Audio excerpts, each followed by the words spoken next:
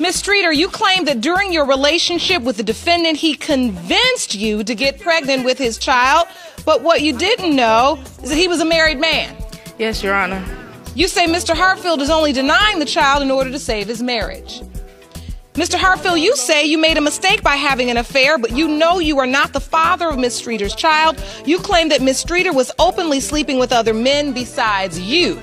Today's results will determine whether or not you'll be able to save your marriage. Is that correct? That's correct, Your Honor. So, Ms. Streeter, why are you convinced that Mr. Hartfield is the father of your 1-month-old son, Caleb?